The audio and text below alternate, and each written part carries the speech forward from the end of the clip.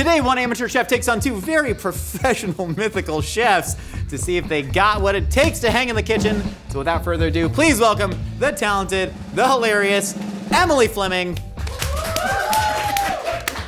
Thanks. Now, Emily, you are a series regular on a cooking show, yet you have done almost no cooking on it. That's correct. What will you be making today? I like to make stuffed mushrooms. It's one of like the only things that I know how to make. I don't know where I got this recipe from. I've been making it forever. So. When's the last time you made it, and how was the reaction from other people? I made it at Jenna Purdy's house for her and her bestie, Laura, and it was like, I think we were watching all of the Princess Switch movies.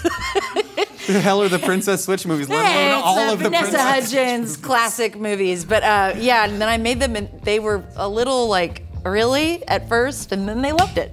All right, Emily, Trevor and I are gonna make our best version of stuffed mushrooms, and then our judge is going to eat them and see if they can catch the imposter chef.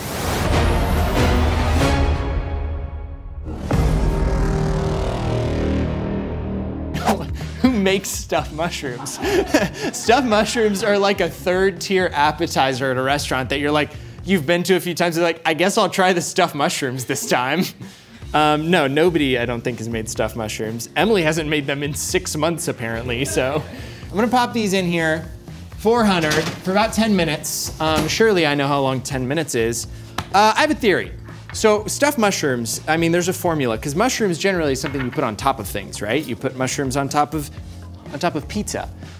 So what we're doing here, what my theory is behind doing pizza stuffed mushrooms, is that you're taking the topping and then you're making it the bottoming, as Josh would call it. Pizza tastes good with mushroom on it, so mushroom gotta taste good with pizza on it. Surely. So from over there, from over yonder, you probably didn't hear it, but I did. I heard a apron. And that was KG telling me to plug the apron. And if KG had let me get to my bit, you would have seen something like this. Oh no, I spilled cheese on myself. Well, guess what? I don't have to worry about that because I'm wearing the Mythical Kitchen Life's Too Short to Cook on Medium apron, which you can find at mythical.com. Thank you. I'm just gonna pop these in this pan. Surely I get them all in there. And then I'm gonna get those going with some garlic and some spices. Now, being a professional chef, I haven't measured my spices. And I'm not going to. Because here's the thing with these green leaves in here, they all taste the same, okay? The dried green leaves, you could argue that the fresh green leaves taste different. I'm still on the fence. The dried ones, they make a whole thing that's just, they put them all together because they all taste the same. They call that Italian seasoning. I'm just gonna keep those sweating in there for a brief moment, 10 minutes. You know, I kind of checked out of trying to be like good at cooking. After the whole Gordon Ramsay thing, you know, that was like kind of like, I don't know. Why? Why would I try? This is just like making a pizza, except instead of a crust, you have a mushroom. So, and I know how to make pizza, I've done that before. Gonna cook it for a minute. The mushrooms are done. And now, this is the fun part. So we've done the mushrooms, now we're gonna do the stuffing. We're just gonna go in. We're just gonna do a nice little dollop inside there. I'm making 8 because that's how many stuffed mushrooms a normal person eats. But I believe, I think the pizza theory is sound that I have, that mushrooms are good on pizza, so pizza must be good on mushrooms. I don't know what the other contestants are making, but if it's not something that previously involved mushrooms, then I think they're fools. Mini pepperonis, how fun are those? These things don't look like real meat. They look like plastic, and that's what I love about them. I'm going 3 on each. I think that's the move. Sound off in the comments if you think 3 pepperonis on a stuffed mushroom is good. All right, mushrooms have been stuffed. You can see that I'm not lying to you. And I'm gonna put them back in until they're done. Hello everyone, the pizza stuffed mushrooms are done. Time to put the finishing touches. Then, a sprig of basil. And there you have it, my pizza stuffed mushrooms. And now, this is a dramatic portrayal. This is, oh my God, I can't see. Annalise, you are blind, okay. This is a dramatic portrayal of a Chili's executive watching this video.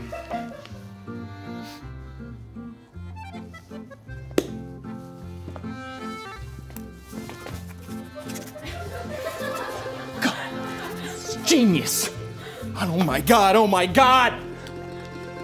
You're not gonna believe this crap. All right, I don't know where I found this recipe. I don't have a name for it. It's blueberry goat cheese is involved. Sheeps go to heaven, goats go to hell. I'm gonna turn on some heat here. Oh, it's already on. Cool, they didn't trust me to do it. Okay, hell. So goats, we got goats. What was that goat from the movie The Witch? Black Phillip. Black Phillip. Okay, these are called Blue Phillips. Right? I like that. Okay, we're gonna put this in here.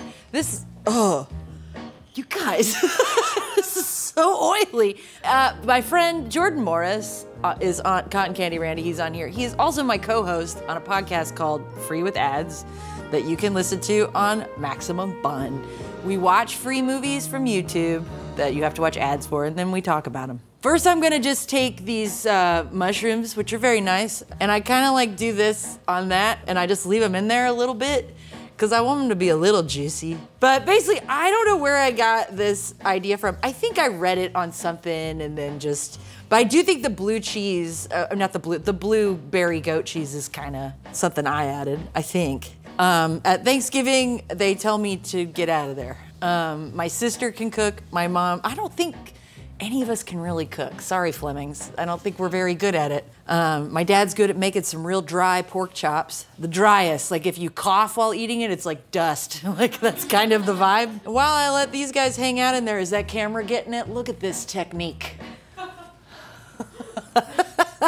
Okay, I like to chop up the stems because waste not, want not, I guess. Don't look at my technique. I've watched people do it and do like this kind of thing on TV. They do this thing, right?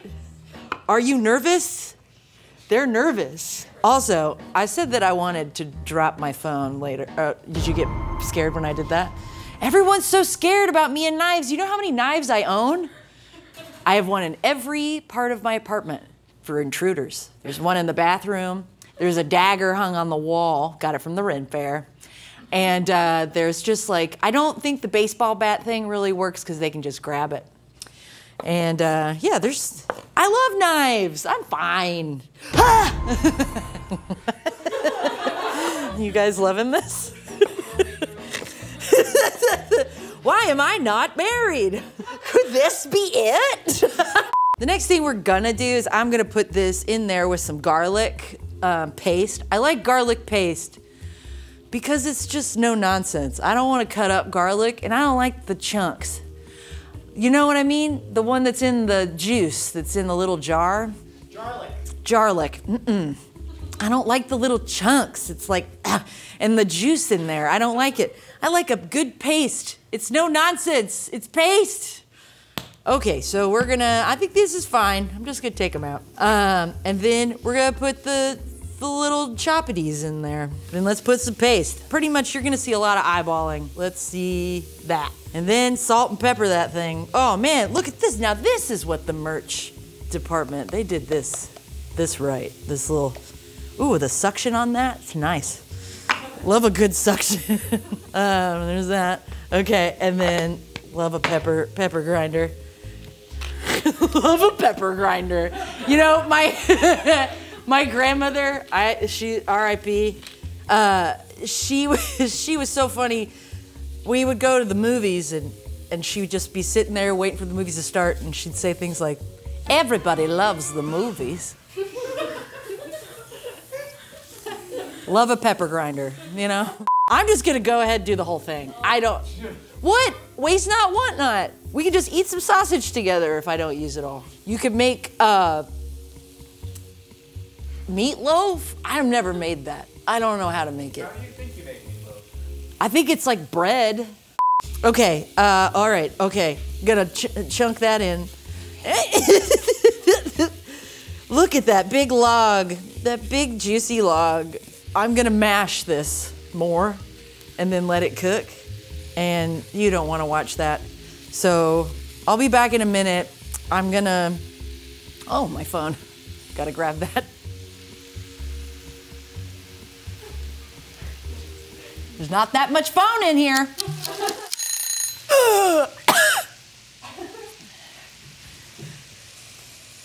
It's on low battery. Oh. All right. All right, I think that's fine. So what you're gonna do now, I usually get a big one, but that's okay.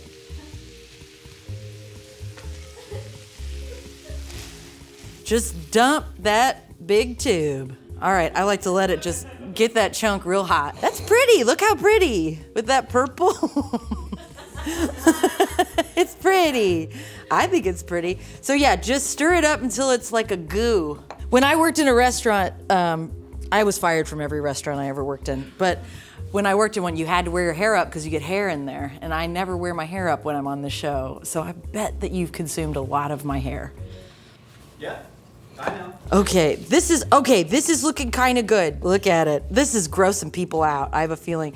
Can we get a slow motion on this?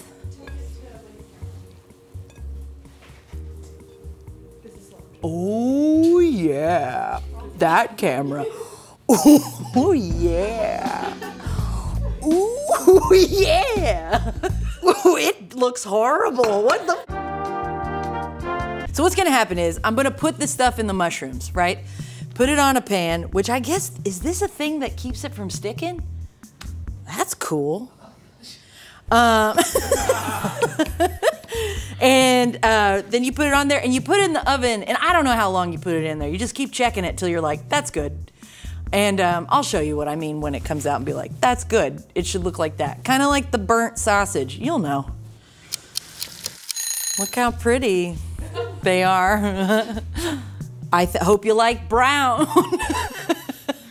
Well, I don't care about winning. It's more about, trying. Listen, maybe this drizzle of balsamic glaze is exactly, and the pink plate, which is almost like a little bit of a mauve, a little bit of a purple, a little bit of a blueberry, right? The plate's what's gonna save it. So we got some balsamic glaze. Everybody likes the movies. I don't like this bottle. Sorry. Hang on.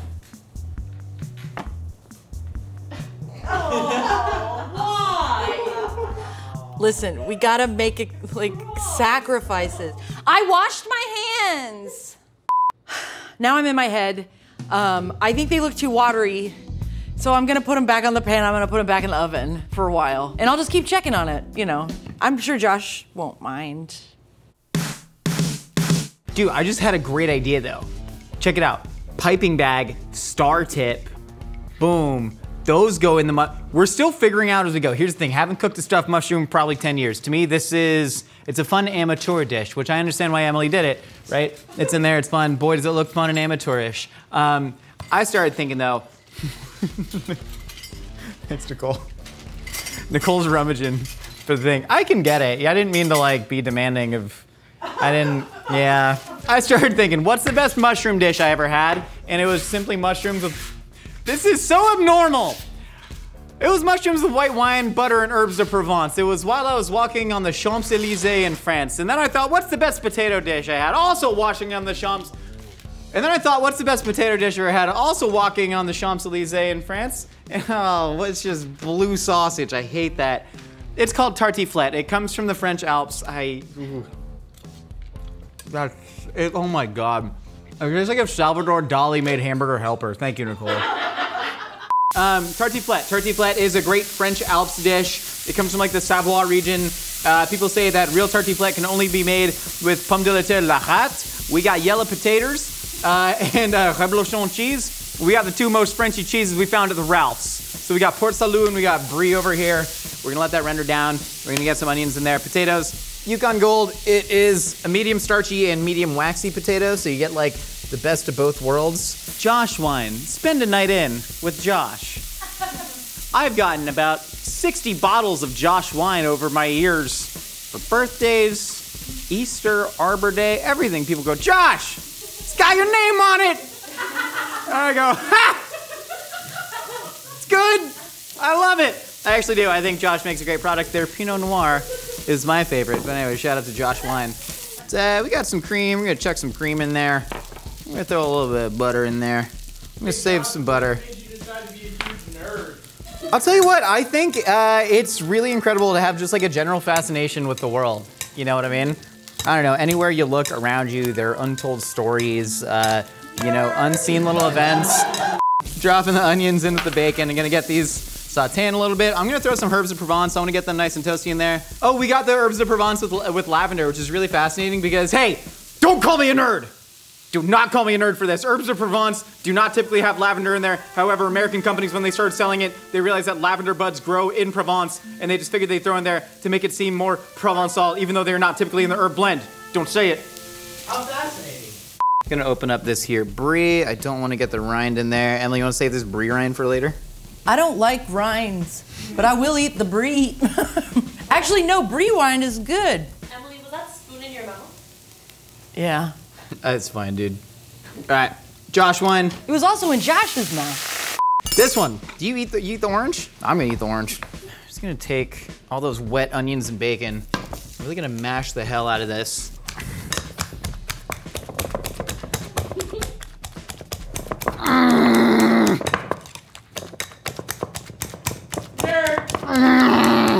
Gonna stuff the mushrooms.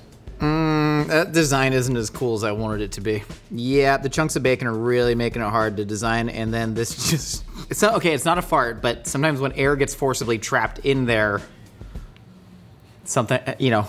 I'm heating up this butter. We should get a fair amount of flavor from those herbs de Provence in there. Lovely. I'm just gonna stuff these mushrooms. We're gonna get these bad boys in the oven about 425 for about 12 minutes. Come out, brush them down with some more herb butter.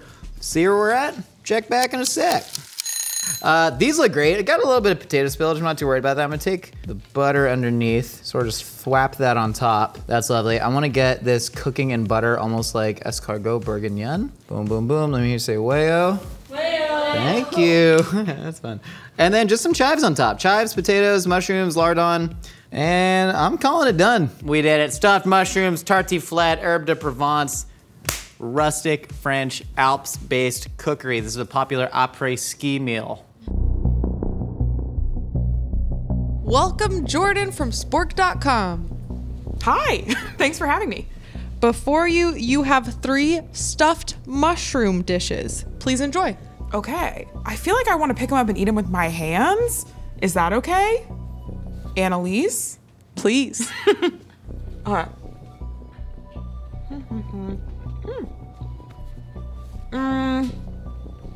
That's really nice. I love the little pepperoni cups. It's juicy. Mushrooms and pizza. It's so, makes so much sense. How could you be mad at it, you know? It's so good. I don't know, it's just like standard, right? It didn't blow me away, but because I already thought it was gonna be good. I saw this, I said, that looks good, it was good.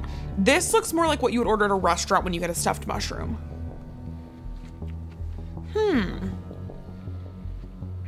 Okay, I'm gonna take one more bite because I feel confused. Okay, seems like it's filled with mashed potatoes. I don't fully get it, but it's not bad. It does taste good.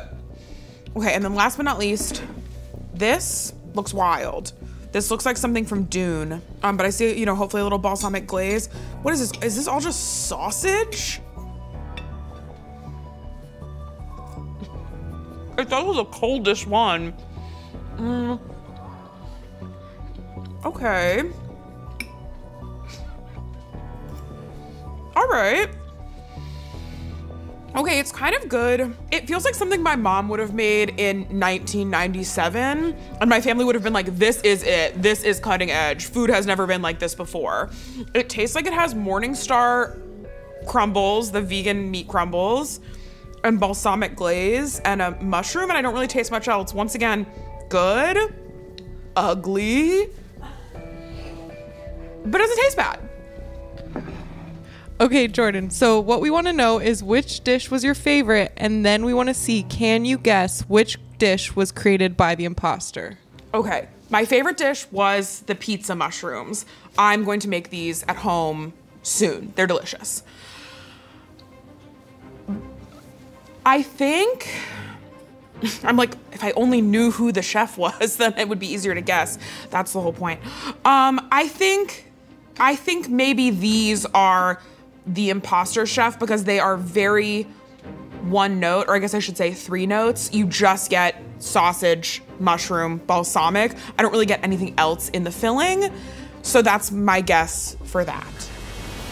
Jordan, you are correct. That dish was made by one and only imposter chef, Emily Fleming. I'm impressed. Really? I am. Oh my God. Now that I know it's you, I am. It's cooked and it's very delicious. Thank you. It tastes good. So the only thing I shouldn't have used so much sausage because there is blueberry goat cheese in there. Wow, got none of that. Yeah. I think next time I'll know not to use the whole. I put the whole brick of Jimmy Dean sausage in there. You know what I'll say? I don't think you need less sausage. I think you just need more goat cheese. Thank you. You haven't seen how much leftover sausage there is. If you want to take a baggie of sausage home, Jordan, you can do that. All right, I normally do when I leave work. Yeah. But these are both delicious. Whose is this? Yours? Yeah, I know. It's delicious. I love Trevor's food always. And then this is yours. It's very fancy. Thanks. It was meant to be tartiflette, which is an après-ski dish from the French Alps. Sure. Jordan, thank you so much. Emily, you will be paying for your sins somewhere. Thank you so much for stopping by Mythical Kitchen. We got new videos out every week. You know the deal. We'll see y'all next time. Can I finally eat one of these? We love stuffed mushrooms. Life's too short to cook on medium, or whatever Ratatouille said. Shop the new Hot Stuff apron now at mythical.com.